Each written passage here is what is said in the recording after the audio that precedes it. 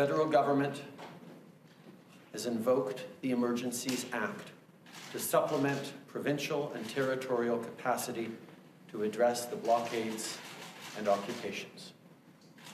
The Emergencies Act will also allow the government to make sure essential services are rendered, for example, in order to tow vehicles blocking roads.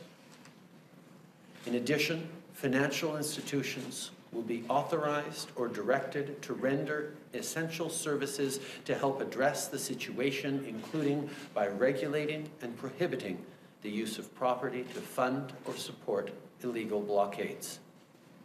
We are announcing the following immediate actions. First, we are broadening the scope of Canada's anti-money laundering and terrorist financing rules so that they cover crowdfunding platforms and the payment service providers they use. These changes cover all forms of transactions, including digital assets, such as cryptocurrencies.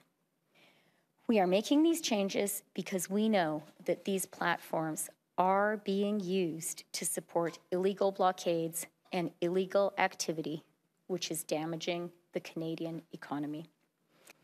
Second, the government is issuing an order with immediate effect under the Emergencies Act, authorizing Canadian financial institutions to temporarily cease providing financial services where the institution suspects that an account is being used to further the illegal blockades and occupations.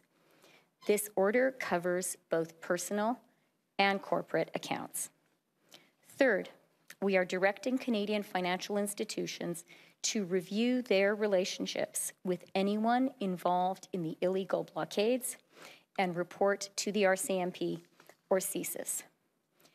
As of today, a bank or other financial service provider will be able to immediately freeze or suspend an account without a court order.